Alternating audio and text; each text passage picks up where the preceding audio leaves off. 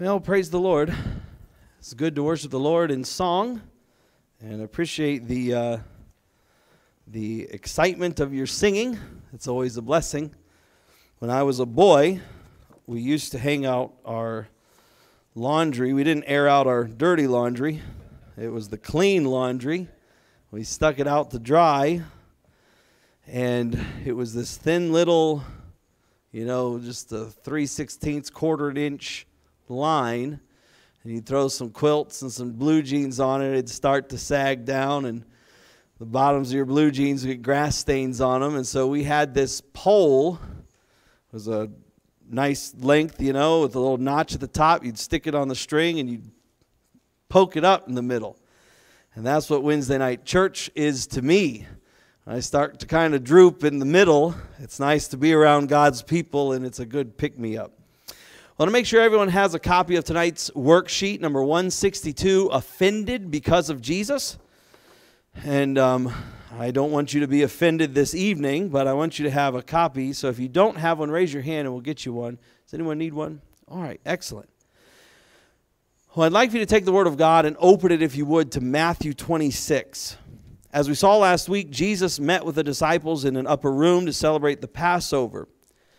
And in Exodus 24, Moses takes the blood of the sacrifices and he puts the blood in these basins. One basin of blood he pours onto the altar, and the other basin he takes and he sprinkles it onto the people, saying, quote, "Behold the blood of the covenant which the Lord hath made with you concerning all these words." And that blood of the old covenant, or the Old Testament, was what was ordained at that moment. But in the last Passover, some people would call it the Last Supper. We would call it the institution of the Lord's Supper, though it's all of those things. Jesus creates this new feast and celebrates with his disciples, and he appropriates the words of Moses when he says, "For this," taking the cup, "is the blood of the New Testament, which is shed for many for the remission of sins." Now this is the new covenant into which his people are entering. That's Matthew 26, verse 28. Here's your first bullet point. Jesus has told his disciples that he is the Lamb. That's the blank, the word Lamb. And his blood will be shed to do away with the sins of his people once and for all. Now we understand we are not sprinkled with the literal blood of Jesus, and we do not drink the literal blood of Jesus at the Lord's Supper. It is the obedience of Jesus unto death, even the bloody death of the cross, that secures our soul. That is what secures our salvation.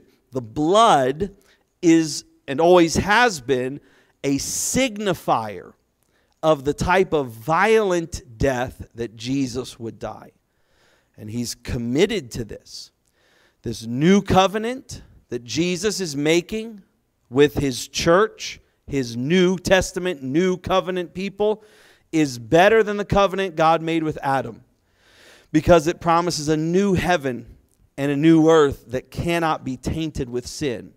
The new covenant that Jesus makes with his people is better than the old covenant that God made through Moses and in the Old Testament, because it promises not just laws, but a new heart to know and love the Lord. In every way, the new feast Jesus gives to us is better. It is better than the old feast because we have Christ. And all of the old point to the real, and that is Christ, the last Adam, the true Adam, the one who redeems his people from their sins with his own blood. Now Matthew, for all of his love of Christ's teaching, on purpose leaves out a very beautiful and significant sermon by Jesus. If you want to study it, it's taking place right here in the text we're looking at. But write this down somewhere in your notes. I didn't give it to you because your page was already getting a little crowded, and I didn't know how to do this briefly. In fact, put a marker in Matthew 26, and let's go to John 13 together. I'd like to show you this speech, because where and how it happens is important. And the amount of time that John, the beloved disciple, gives to this is really significant. We're going to look at Jesus prophesying the failure of Peter tonight.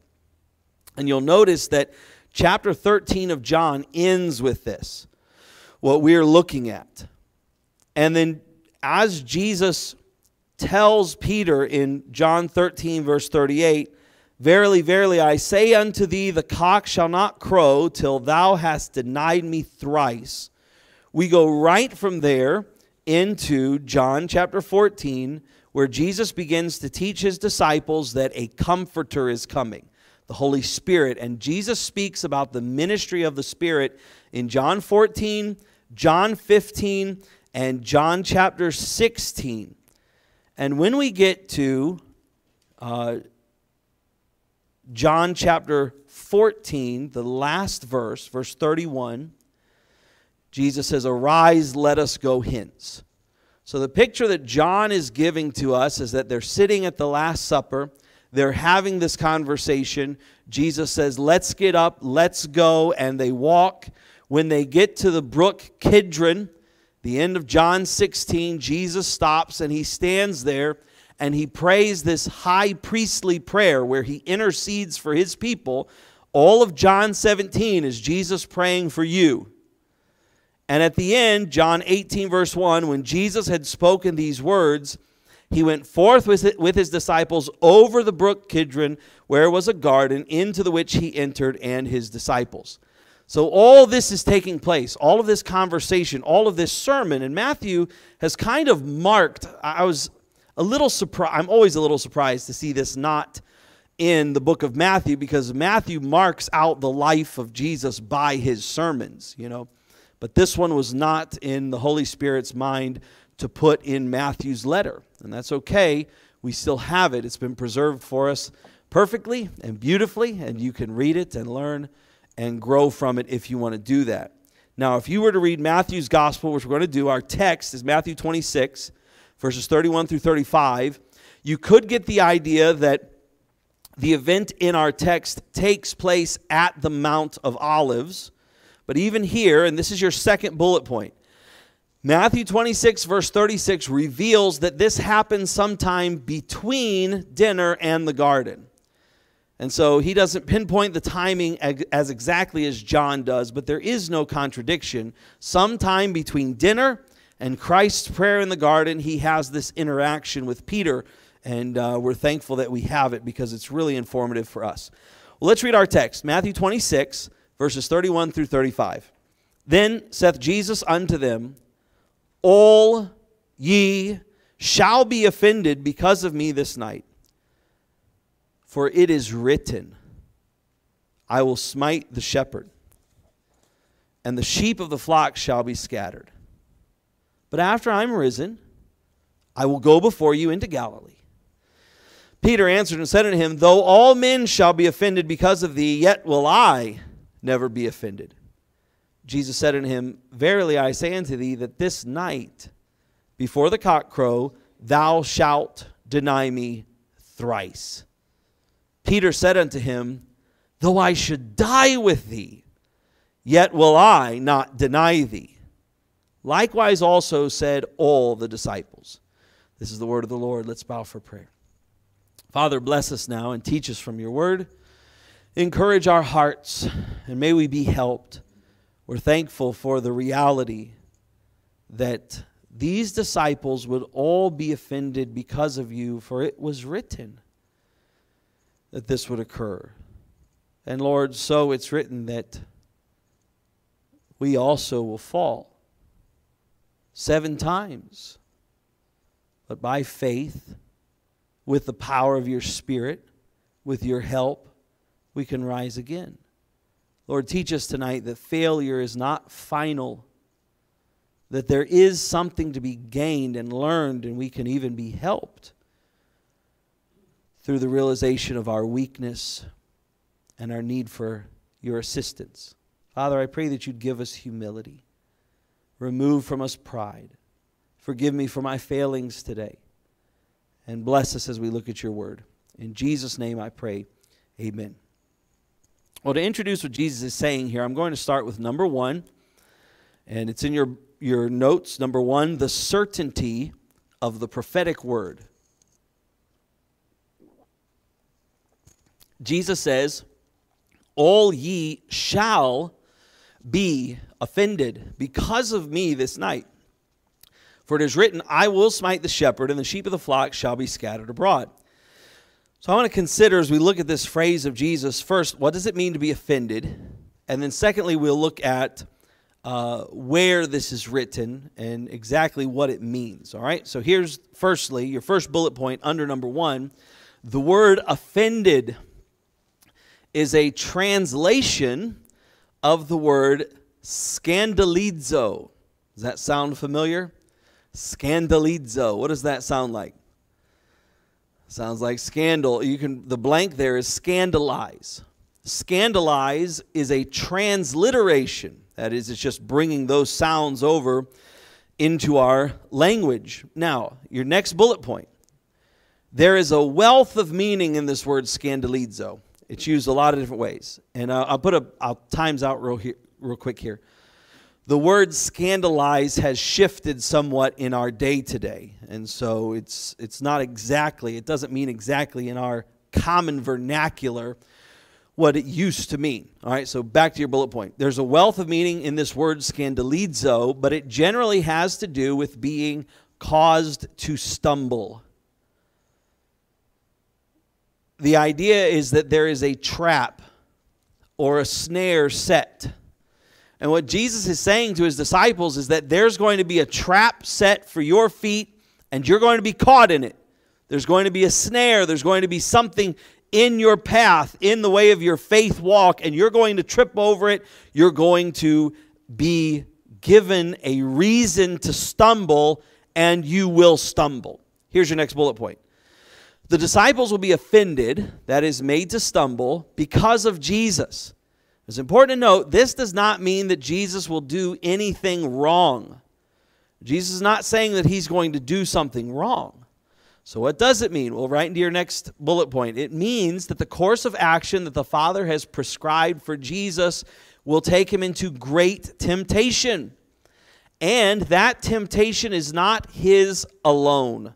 That's your blank there in that bullet point, the word alone.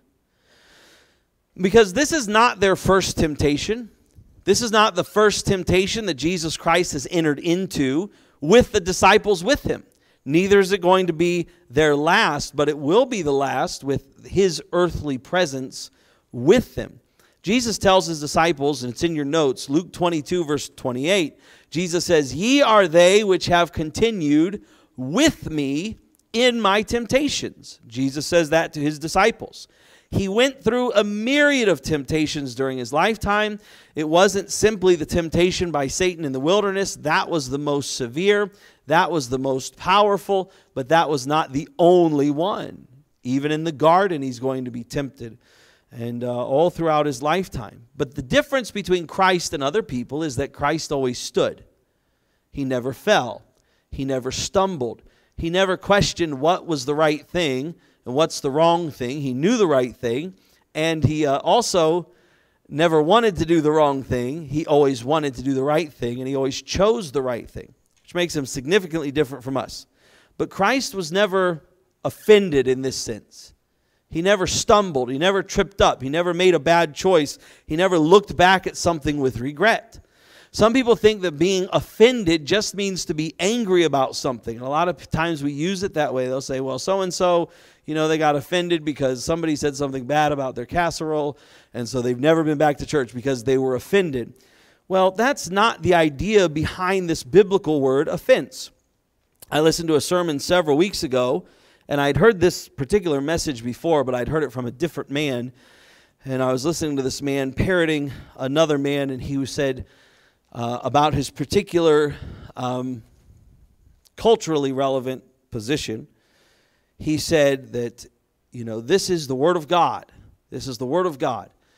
He said, if you don't like it, or if you're angry with me for saying it, if you're offended, he said it's because you don't love the Bible. Because the Bible says, great peace have they which love thy law, and nothing shall offend them. That's Psalm 119, verse 165.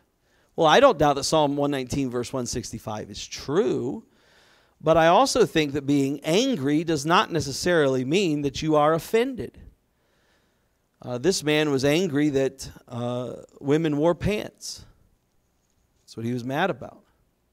So he was offended at that, I guess, to use that logic. If Jesus was offended or angry when he threw people out of the temple, well, then he was upset or angry.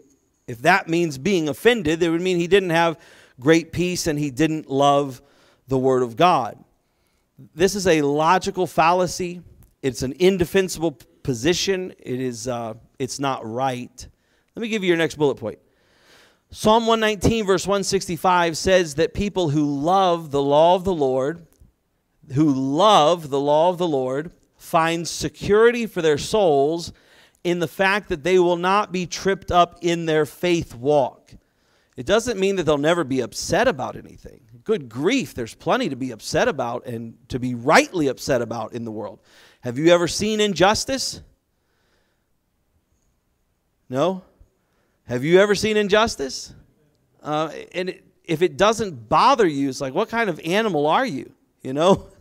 You're a sick beast if you're not bothered by injustice. I mean, so the reality is that offense, biblically, when we speak about an offense, we speak about someone who is following Christ, and a trip or a trap or a snare is set for their feet.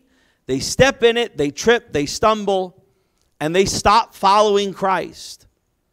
It's a dangerous thing. It's a scary thing.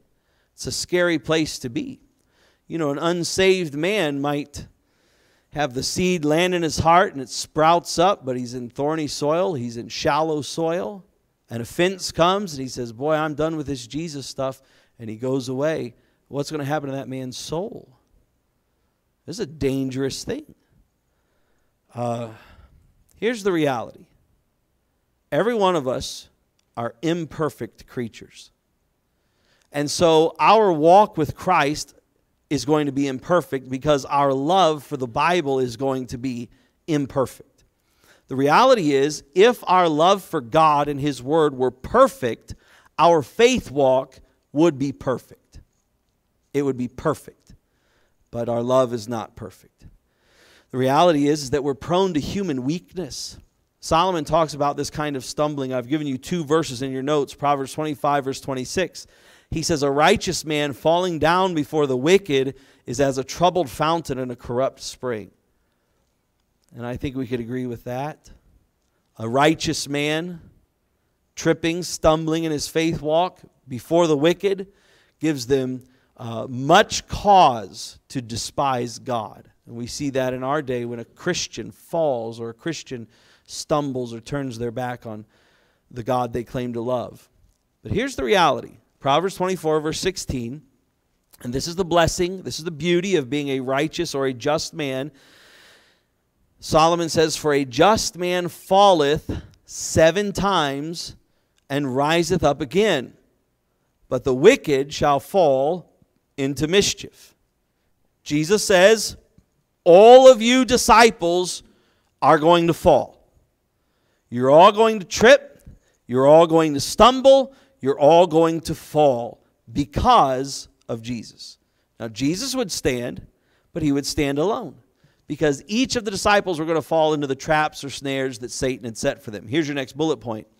What would Jesus do that would cause them to be led into snares set by the devil? You're going to be offended because of me, He says. Well, here's what it is. It is written, I will smite the shepherd, and the sheep of the flock shall be scattered abroad. Now, this is written in Zechariah chapter 13. In fact, if you want to put a marker here and find that, the I in this statement is the Lord speaking about His doing the smiting. It's right before Malachi, if you can find it, which is right before Matthew. In Zechariah chapter 13, you'll notice the first 6 chapters are very messianic. Verse 1, in that day there shall be a fountain open to the house of David and to the inhabitants of Jerusalem for sin and for uncleanness. So this is talking about the fountain of Christ's blood being opened, his substitutionary death. He goes through this in verse 6. One shall say unto him, what are these wounds in thine hands? Then he shall answer, those with which I was wounded in the house of my friends. This is obviously speaking about the death Jesus was going to die. And then you look at verse 7. Awake, O sword, against my shepherd, and against the man that is my fellow, saith the Lord of hosts.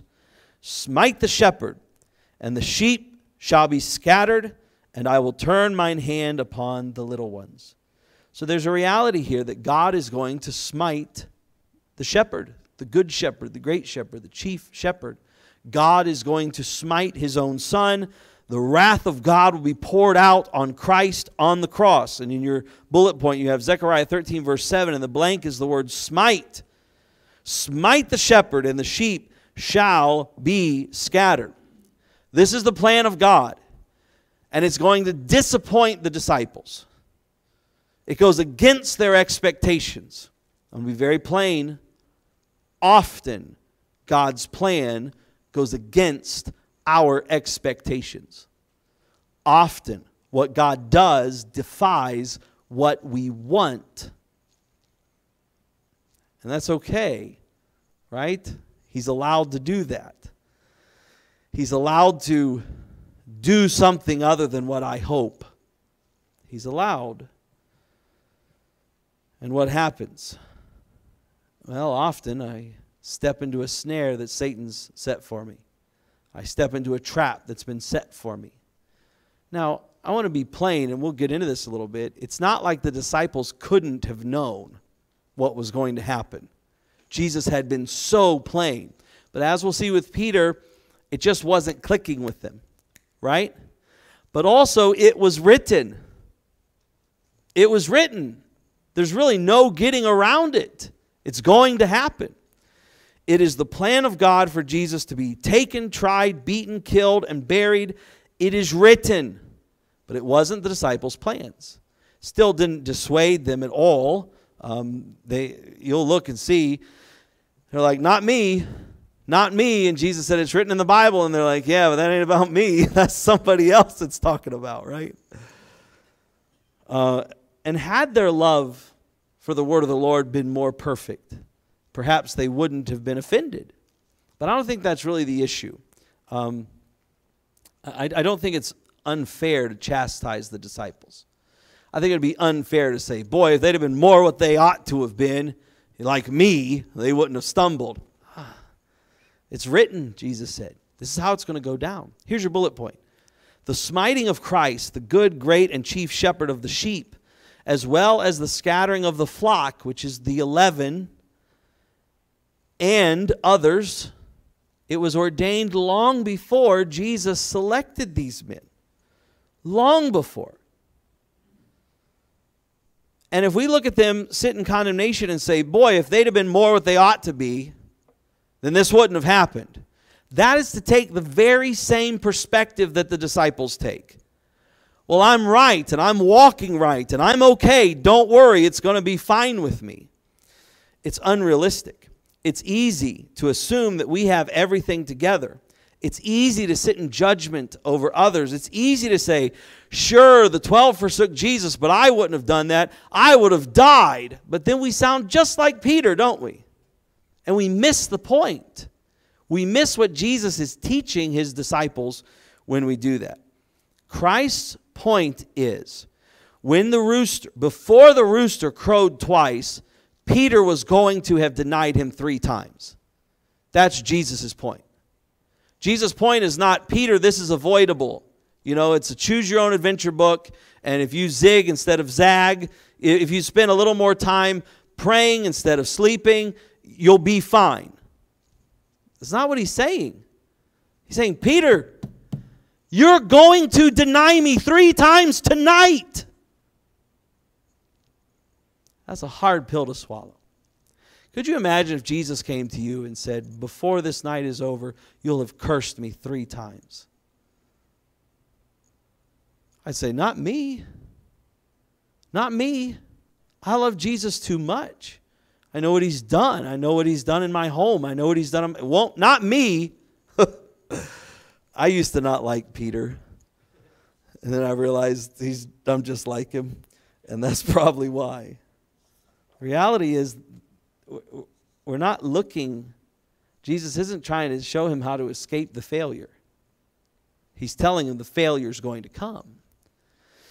The issue here is this. Here's your next bullet point. The disciples needed to be humbled because they were proud. Because they were proud. Not me. You know, and in the upper room, we see a little glimmer of hope. Will it be me? Will it be me? And then out here, we see that pride kicking up again. I'd never do that. I would never do that. Listen, friend, when you say, I would never, Satan sees an invitation to set a snare and set a trap. I'm no prophet, but I can say on the authority of God's word that there are times of trial. There are inescapable trials coming your way. And it may have to do with family, health, career, wealth, friends, education, who knows what else. There are inescapable trials coming your way. By God's grace, the Holy Spirit is with you. He can empower you to escape every single one. You won't escape every single one. You're not perfect. You're not Jesus. You're going to stumble. You're going to trip. Well, what do we do? Well, I'll get to that. First, let's look at what we don't do. Here's number 2, the confidence of the disciples. The confidence of the disciples. We see an attitude in them that I think Jesus is trying to work out of them. And Peter obviously feels this is too much. I think he was expecting a Joel Osteen message. I think he was expecting Jesus to go, this is my Bible and what it says I can do and all this stuff, you know, and get some power of positive thinking going on. And Jesus is just, you know, negative Nelly here. And it's just too much to be borne. How dare you say that I'll do it? And Peter looks at Jesus and he says, in effect, you have no say over what I will or what I won't do. And that's a scary place to be. In fact, you can be sure that a stumble is coming up when you look at Jesus and say, you don't have any say over what I do or what I don't do. There's only one escape from our temptations, and it's the one Jesus gives us, right? So if we look away from Jesus to find an escape, we are not going to find it. Here's your bullet point. It's really interesting because out of all that Jesus says, and the blank there's the number 42. There are 42 words in English. Peter gets hung up after 8 words, right? He says, let's look at our text.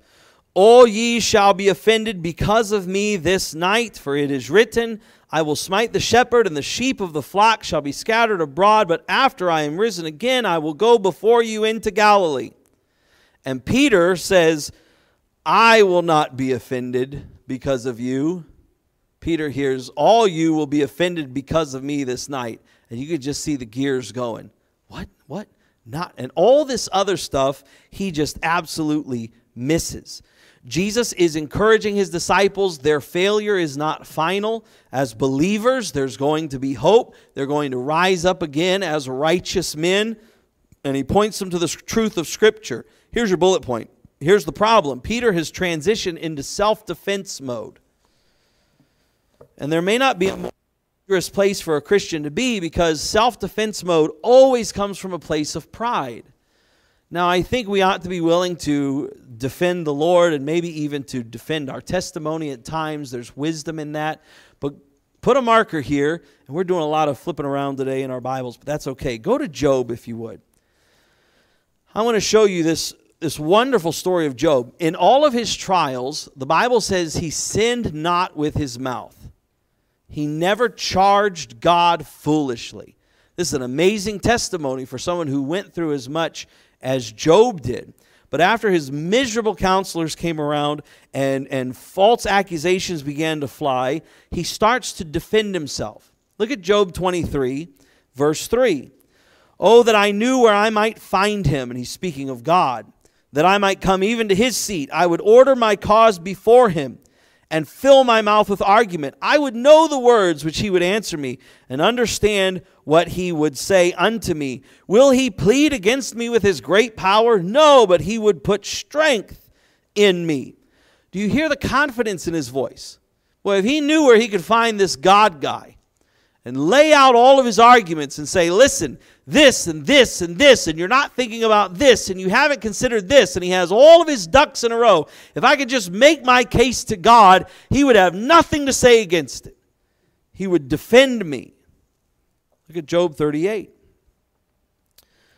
Job is beginning to think that he could manipulate God to his will. That's a scary thing, isn't it?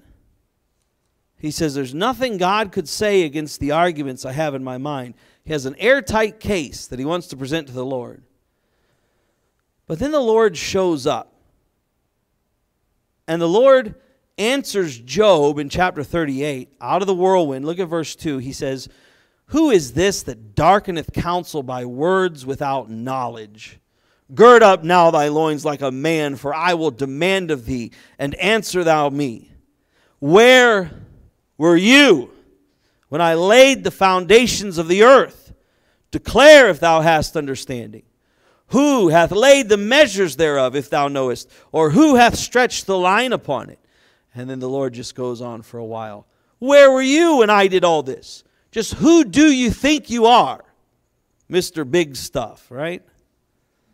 And Job drops his self-defense. And this is what's really most telling. Go to chapter 42. He admits what a fool he was to question the Lord and his ways. And in Job 42, verse 1, then Job answered the Lord and said, I know that thou canst do everything, and that no thought can be withholden from thee. Who is he that hideth counsel without knowledge? Therefore have I uttered that I understood not, things too wonderful for me, which I knew not. Hear, I beseech thee, and I will speak. I'll demand of thee, and declare thou unto me. I have heard of thee by the hearing of the ear, but now mine eye seeth thee. Wherefore, I abhor myself, I despise myself, and repent in dust and ashes. And the Job of chapter 42 is very different from the Job of 38. Very different. He goes from self-defense mode to self-despising mode. He goes from self-love and self-worth to this attitude of humility, and it is a right perspective, right? Job isn't off course now. He's back on course. This exact process Job went through is the same process through which the apostles must go. They have to travel this road because pride is built into their nature. Their heart is deceitful by nature. It has to be corrected, and the Good Shepherd is leading them into paths of righteousness. And this is the path every child of God must travel. Every child of God must learn to know and love their Savior. And look, there's mistakes on that path. There's failure on that path. None of us follow Christ perfectly. And here's what we don't do. Firstly, it's your bullet point. The top of the back page. Firstly, Peter was overconfident in his strength. In his strength. His first refutation of the words of Christ, though all men shall be offended of thee, yet will I never be offended. This is interesting because it's a direct attack on the other guys standing there. There are 10 men with Peter. Jesus says, all of you, 1, 2, 3, 4, 5, 6, 7, 8, 9, 10, 11. And Peter goes, all men, but not me. I'm in a class alone. Here's your next bullet point under firstly. He believed he was stronger than his brethren, but he also believed he was stronger than his own sinful flesh. This is the flesh speaking because the flesh denies the word of Christ, and the flesh always speaks foolishness. He says further, though I should die with thee, yet will I not deny thee. And listen, the flesh never goes willingly to death. Never. A.W. Tozer teaches us that very well in his books. It must be crucified. The flesh must be dragged to the tree and pierced. It must be dragged to the altar and bound and slain. The flesh does not go easy. Anyone who's ever told their flesh no knows that. Here's your next bullet point. The flesh will never carry itself to a cross. Peter's pride and confidence in his own strength is misplaced because the flesh never relinquishes its own strength. It's a tyrant, and tyrants never let go of power, and that is what the flesh is. All right, secondly, Peter was overconfident in his wisdom.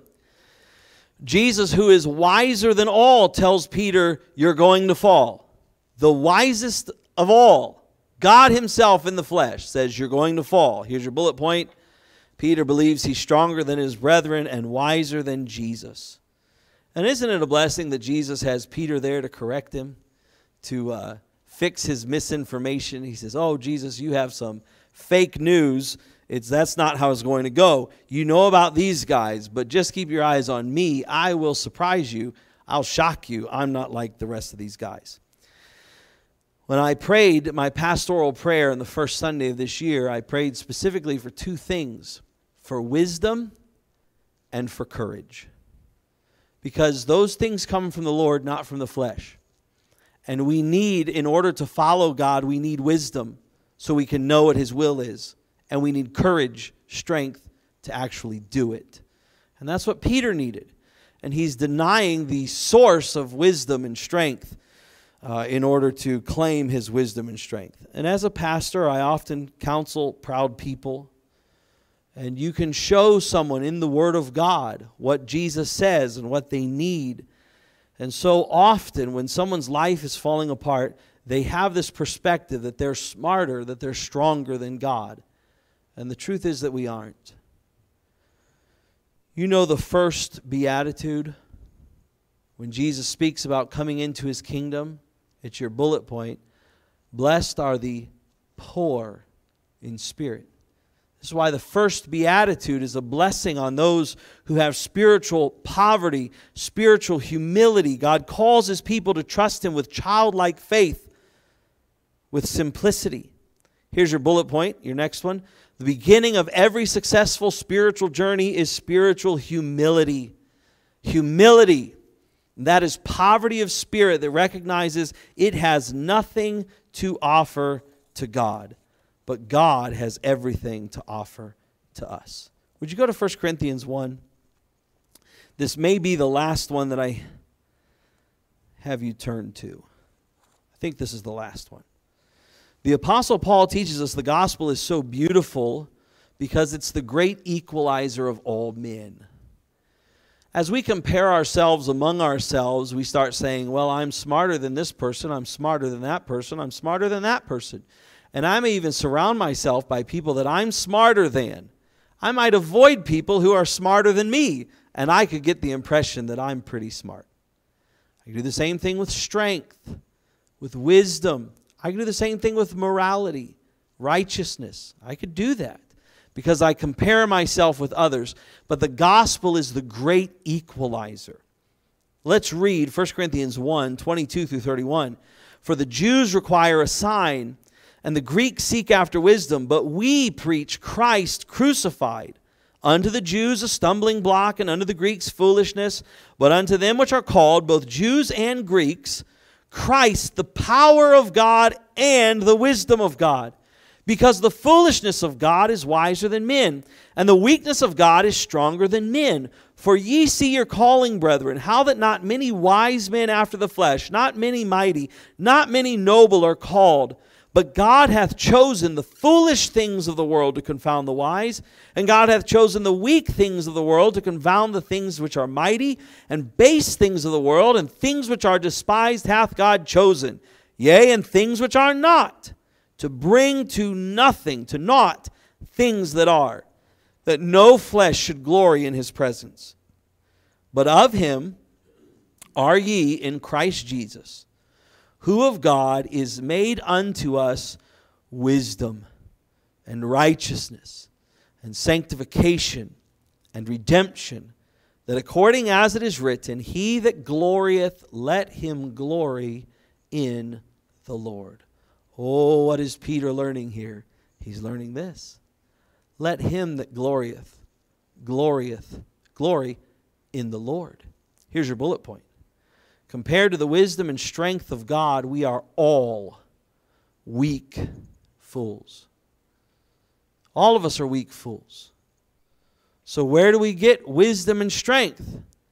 Unto those of us who are saved, Christ is the wisdom of God. Christ is the power of God. Here's your final bullet point under number 2. By his work, Christ has become all wisdom and power to God's people. Peter and the rest of these 11, they're men of faith, but their faith is still small. It still has to grow. Like the rest of us, they have a lot of growing until their confidence in self is small and their confidence in Christ is big. But there's some encouragement here, because Jesus is not telling them this because he wants to wipe them out, right? This isn't the end. Why is he telling them this? There's a reason. Here's your third point: the care of the Savior.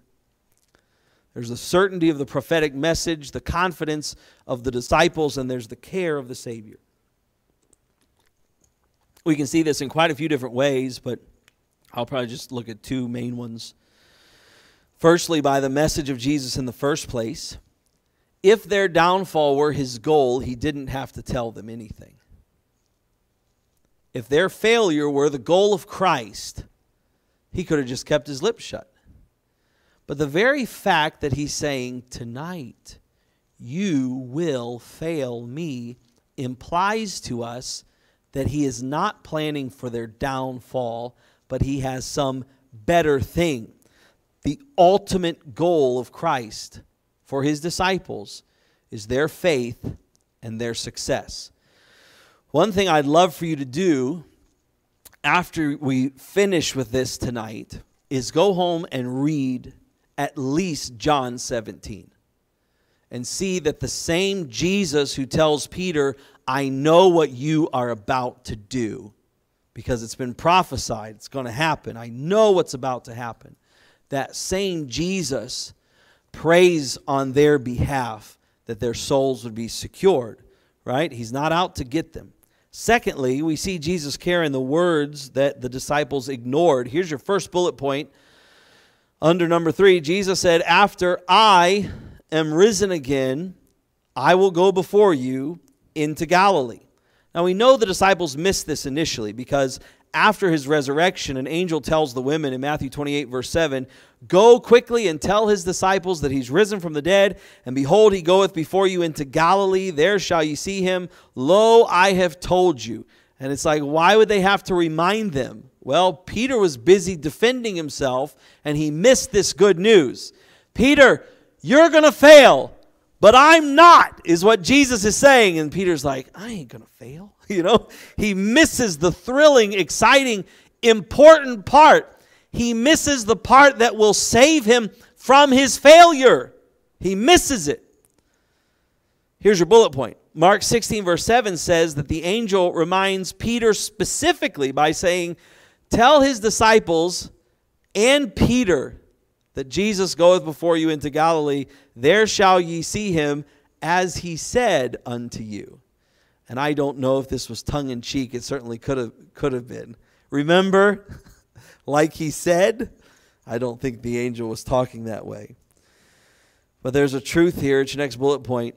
Peter's faith deficit caused him to miss the joy of what Jesus was saying to him. I will die, but I will rise again. You will fall, but because I rose again, you will rise again. Just as the prophetic word says you will fall, the prophetic word also says, I will go before you into Galilee. Peter, I'll see you in Galilee. Hey, you're going to mess up big time. You're going to make a big mistake. Not me, not me. Don't worry. I'll meet you in Galilee when it's over. This is a great thing Here's your bullet point. The one who prophesied their fall was also preparing for their rising again. And the word is preparing. That's the blank there. The Puritan Richard Sibbes wrote what's one of my favorite books outside of the Bible. It's called The Bruised Reed. And in that book, he likens our failures and our foibles to the bruised reed in Isaiah's prophecy, where it says, the bruised reed he will not break. And Brother Sibbes teaches us that God allows bruising in his church so that we will remember we are weak things. We're doves among the fowls, a vine among the plants, a bride and not the groom, a sheep and not the beasts, a reed and not an oak. But God also allows these bruisings. He allows us to be bruised like a reed to show our union with the one who was bruised for our transgressions. The disciple is not above the master.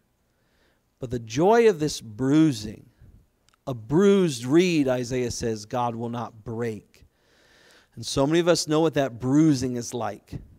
We know what that failing is like. We know what it's like to look in the mirror and not like the person we see. We know what it's like to look at the past with regret. Here's the joy, though, at your next bullet point. God allows these things into our lives not to destroy us, but to strengthen us. He humbles us by them.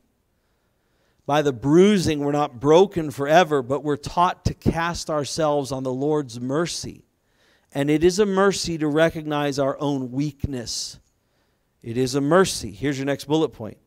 When we are bruised, we learn our strength is not in us, but in God who raises the dead. This is part of the new covenant sealed in the blood of Jesus. The Apostle Paul speaks to the New Testament church, and he teaches them that there's going to be these sorts of scenarios, but what it is the work of God in the lives of his people. And here's how he works through the church. Look at this in 2 Timothy 2, verses 22 through 26 in your notes. Flee also youthful lusts. This is to the elder of the church. But follow righteousness, faith, charity, peace with them that call on the Lord out of a pure heart. But foolish and unlearned questions avoid, knowing that they do gender strifes. And the servant of the Lord must not strive, but be gentle unto all men, apt to teach, patient, in meekness, instructing those that oppose themselves. Now we'll pause right here. You can mark where we're at on the page with your finger. Peter is opposing himself. He is opposing his own good. Wouldn't it have been wonderful if he said, Lord, I don't want to, but if you say it, it's true. What should I do? Jesus says, after I'm risen again, find me in Galilee. Peter could have been, Johnny on the spot. He opposed his own good. He withstood God's best for him by his own strength. Let's go on. And the servant of the Lord must be gentle, like Christ, apt to teach, like Christ, patient, like Christ, in meekness instructing those that oppose themselves, like Christ. If God, perhaps, or peradventure, will give them, these are those who are opposing their own good, God, peradventure, will give them repentance to the acknowledging of the truth, and that they may recover themselves out of the snare of the devil, who are taken captive by him at his will. Failure isn't the end. Perhaps the Apostle Paul says God will give them repentance to acknowledge the truth. Perhaps he won't. There are Judases still. That's a tragedy. There are Judases still. Perhaps he will. He certainly did with Peter. He certainly did with the 11. The shepherd was smitten, and all the flock was scattered abroad. They went into hiding after the death of Jesus. Every one of them went into hiding after the death of Jesus. Here's your bullet point. Every disciple fled, denied, or doubted, but when Jesus arose, he was gentle with them. He was gentle. The shepherd rose from the dead and gathered the flock again. They heard his voice. They came to him. In patient love, he came and he taught them, and God gave them repentance. And that was their testimony. None of these men could realistically be proud after this, could they?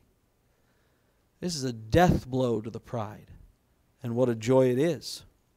Their testimony after this was, I'm a sinner, and Jesus loves me. I remember Roy Thompson, in the last few months before he passed away, we had him in to speak. I think we were one of the last 10 churches or so that he came in to speak when we were up in Stowe. And he came through and he knew he was dying. And he kept saying, the Lord loved me and washed me in his own blood. And he'd open his text, he'd read his text, he'd read some scripture, and he'd start crying. He'd go, Jesus loved me and washed me in his own blood. And he just said it over and over and over. At the end of life, that's what's going to matter. That's what matters. After Christ's resurrection, that's what mattered to these men. None of them could preach their own goodness. None of them could preach their own strength. None of them could preach their own wisdom. They proclaimed the wisdom and the strength of God in the gospel. And I think there are men and women here who can give the same testimony. We've gone down that road. Some of us, I'm sure, have more to go and much more to learn. But we can say, I failed Jesus, and he's never failed me. I've made big mistakes. He's always been faithful to me. It's good to know the Lord, isn't it? Here's your bullet point. There were times our best intentions were no match for the trials we faced, and we tripped, stumbled, fell, and hurt ourselves and others, but God was gracious.